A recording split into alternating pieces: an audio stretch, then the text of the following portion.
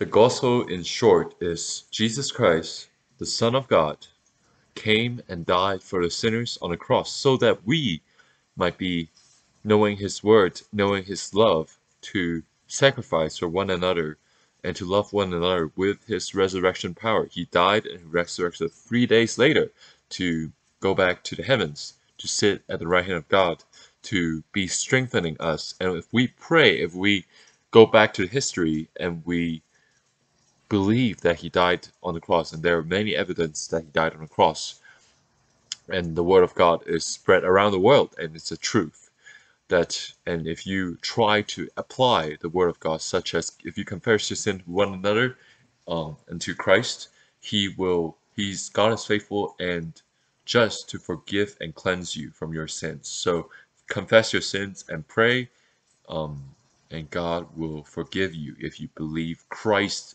is the Savior. Christ died so that we can pray to God. If you believe in that, you'll be saved.